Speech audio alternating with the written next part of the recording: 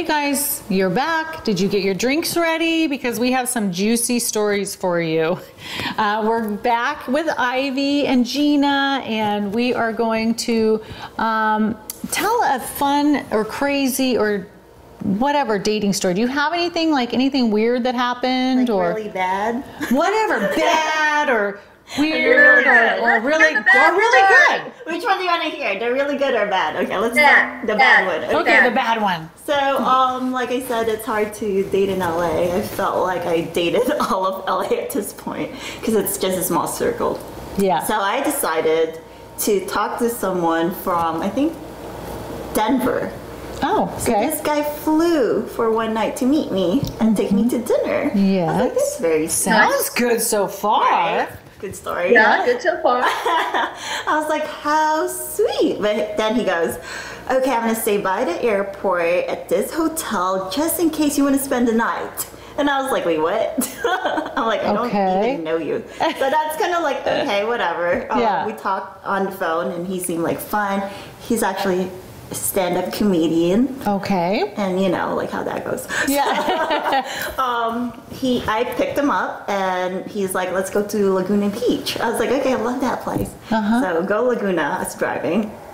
At this point, I came from a shoot, I think. So I told him I'm really tired, I need coffee to kind of get going. Yeah. And he's like, okay, we'll get coffee. Well, he doesn't drink coffee. So I don't know if you do. I do. You know when you need coffee? Yeah. You just really need coffee. Right. So he didn't understand that. Okay. He doesn't drink coffee. It's a big deal. So we walked maybe 10 blocks to go to the pier with no coffee. And I'm cranky, hungry. At this point, I was like, I'm really starving. Yeah. And I really need coffee. Didn't listen. Wait, Rule number why are you one. walking that far? Oh, it was 10 blocks. He wasn't like, yeah, we walked. Like a hike. No, I'm saying I missed that part. Why did you walk 10 blocks? Oh, because he thought it would be better to park all the way 10 blocks away from the pier. So, I mean, I was cranky, hungry, thirsty at this point. Yeah. And I was like, you know what? We should grab coffee first. Like, I'm eating. The guy's not listening no matter what I said. Yeah. By the time we got to dinner, all I said is like, I don't feel the chemistry. Yeah, well, good. You were honest and open because then you're not making him wonder or anything. That's great. I'm glad you did that. It's all about what he wanted to do. Yeah. Right. So I was like, absolutely. It got me into like the time that I was just saying, I'm over dating. Yeah. Like this is the kind of guys, even though I went outside LA, like, this is what I got. Oh. So that was terrible. I think though, you know, there's a few things you overlooked, you know. I think that did I miss something? it's great that he was gonna fly. It's great that he was going to fly in to meet you. Yes, exactly. But it's like he should have arranged his own transportation. He should have come and gotten you, and you should have had a plan. I mean, he was leaning heavy on you doing a lot of stuff. I mean, which, you know, it's not a bad thing. Different strokes for different folks, but you know, being who you are, the fabulous Ivy, and you would think flying in to see you, it's like he did one part of the puzzle, but then the other part of the puzzle, he just kind of went, you know, and you lost me. Right. But then he also said, well, you're probably getting hit on by like, because we didn't meet on Instagram. So he's like assuming, again, like all those guys are probably after you. And I was like, why is this a thing? Yes, and let me tell the guys out there, a lot of guys will act like that. They're like, oh, you're probably getting hit on by all these women and you're getting this and that. So they think they need to treat you bad, or like if I act like I don't care, then you know, they think that's the cool thing to do. No, that's not how you act. You still need to be sweet and loving and caring and giving. It is a really huge red flag when a guy slides in to your DMs. Okay, does so what? This is not the way to meet a guy, and I will tell you why. If he is writing to you, he is writing to many, many ladies. He's running it as a numbers game. Interesting. Okay? Oh, wow. I would not have thought that. Throwing a bait out there, see how many fish he catches. Wow, that's interesting. Yeah, and so then women will start dating and then be shocked that he was like a player or shocked that he was whatever. I mean, you know, this guy clearly didn't have a clue about dating. but he's trolling on women on the DM stuff. I had a guy just write to me on Facebook last week, and he was cute. He was like in Montana. Oh no, he was in Idaho. He was in Utah. He was in Sundance, Utah, wherever, Park City. Anyway, he was really cute. I was excited. Yeah. But then my matchmaking advice brain kicked in. Yeah. And I saw that our mutual friends, we had a lot of like ladies in common as our mutual friends on Facebook. Oh, right. And we were talking a little bit, and he seemed cool. And I said, listen, I'm going to ask you, I could be wrong, but are you one of these guys that, you know, slides into the DMs of the ladies? And he says, oh, I'm just looking to meet friends. I'm not, you know, trying to blah, blah, blah, whatever he was saying. Well, in the meantime, I wrote to some of my the girlfriends, the mutual friends we had. And I said, hey, do you know this guy? Has he written to you, you know? And then one of them sent me some screenshots of the conversation, and he had. And I said, oh, I wrote him back. I said, oh, shoot, I'm so bummed. I said, a lady loves to feel special. I said, but I checked with some of my lady friends, and you are that guy that slides into the DM. Wow. Because see, I wouldn't have thought that. He turned into such an asshole. Oh, well, good thing you dodged that bullet. And you were listening to that inner self. He was furious. I think he was furious that I you know, outed him, basically. Yeah. But it's like, it is almost always a red flag when a guy goes into your DM. So that's not a good way to meet them either. Gosh, that's so great. See, I would have thought, darn it, I would have thought it's the opposite, because I would have thought, oh, this guy has confidence. He's going to reach out and try. At least he tried. Like, I would be thinking that. Like, wow, you know, he's got balls. He's going to. Wow. So do you have some sort of a dating story or something in your experience from any of your clients or anything that... Girl, do I have dating stories? You kidding me? Okay. I got so many dating stories. But I am going to tell you, you know what? I'll tell you one of my favorites. So when somebody becomes a client, we start a brand new search, especially if it's in an area where I've never like stockpiled any ladies, you know what I mean? Like Dubai. And so anyway, so it was going to be a new search for him, and he knew it was going to take a little bit. But I said, listen, in the meantime, I know one girl in Paris, and she's a model. I've known her for years. I said, she's not your type, doesn't look like your type, not what you've told me you wanted, but if you want to meet her, you can. And then I just sort of told her, hey, he's a new client. I would love if you could go and meet him and tell me what you thought about it. You know, I didn't really want to tell her it's a date. Anyway, so they went out, they went to lunch, they hit it off right away, like, you know, fireworks. But here's the best part of the story, and let this be a lesson to everybody, is that one of his main things was that he ended up always being with women who, you know, he said just sort of wanted their bills paid, or, you know, I call it being on the payroll, wanted to be on the payroll.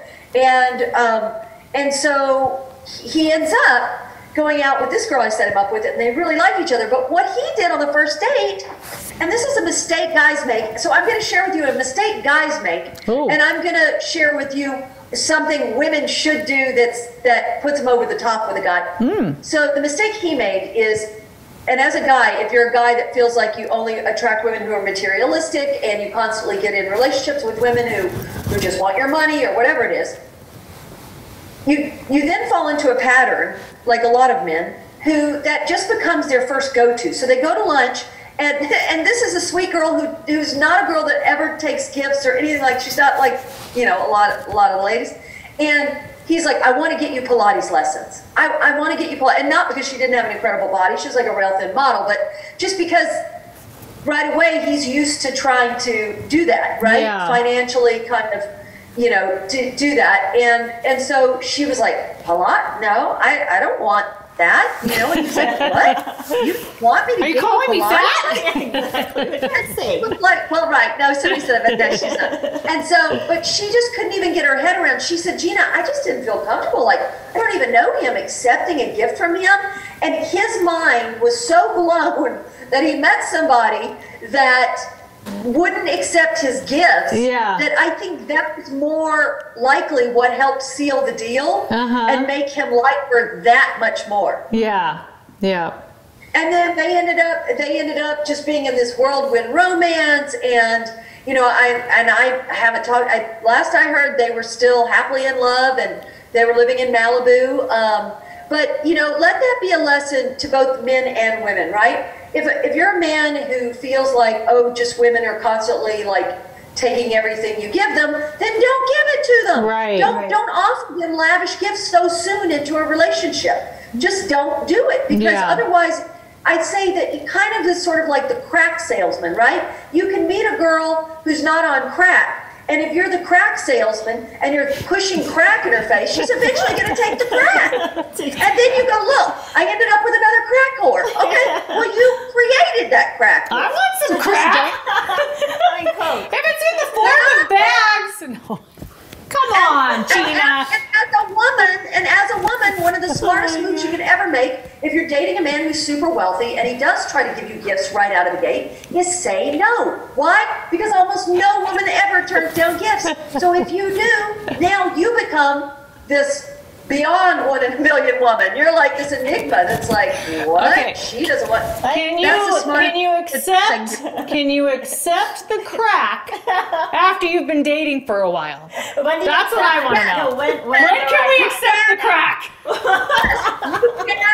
You can say yes to the crack. Yeah. Once you are boyfriend and in girlfriend. A relationship. Right? What? Huh? Once your boyfriend and girlfriend, or what? I would say once. I would say. Let me think. I'm stumbling on it because listen. I'm hardcore because I'm just not like that at all. I need more gifts. So you haven't had enough crack then. I have not. Like the nicest gift I ever got was a pair of like, $500 cowboy boots from Dwight Yoakam, and that was when I was his stylist. Oh, that's cute. cute. Or a dog from Fred Durst. But anyway, those are the nice gifts that I got. And he was like my child. Not Fred, but the dog. Anyway,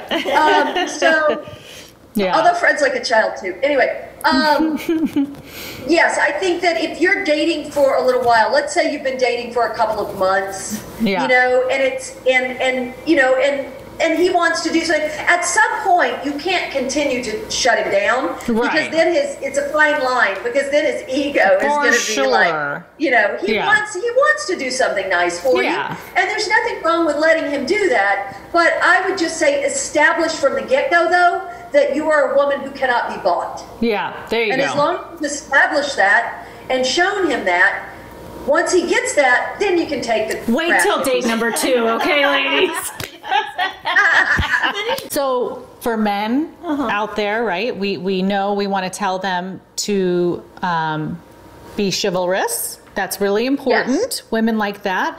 We like confidence. We've said confidence, security. Yep. We want them to have a job. A job's important.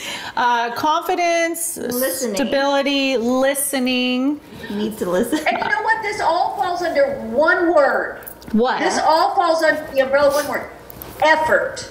Effort. A man, women want a man that makes effort. Yes. That's what we want. Anything. The effort can be in the form. A man who makes effort to listen, to do things for you, to just show up. Yep. Effort. So never date a no effort man. Yeah. Okay, so that's for the guys, and then for women, what are the things we've learned about what the men want? Right? They want someone, you said, smart, with brains, not seem like a gold digger.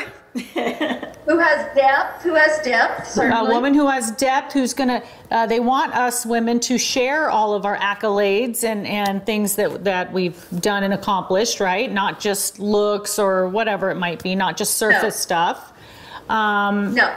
And anything else that men want? A woman still needs to maintain her femininity.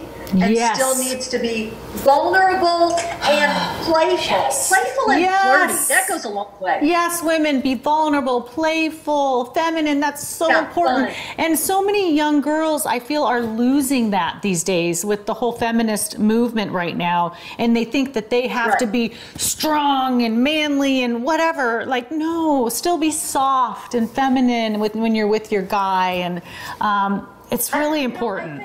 I do think 30 and above, you know, as we go through life single, as we hit bumps in the road, as we have to work harder, as we're trying more in our careers and things, it just, we can't help as a woman become a little more masculine because we kind of have to assume all roles for ourselves. Yeah. But at the same time, and it's not fair, life's not fair, ladies, but we have to maintain our spirit of still being playful and vulnerable and open and fun. We gotta hold on to it.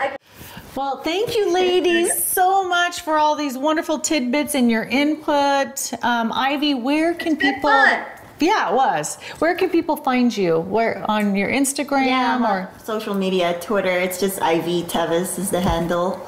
And then Gina, where can people get your book? Where can they find you when they want you to matchmake them and find them love? Okay, me on Instagram at the Gina Hendrix. Yay! Well, thank you, ladies, so much. And thank you guys for tuning in. And please make sure you click on the little bell and subscribe. And then until next week, we'll see you later. Bye. It was fun. Thank you.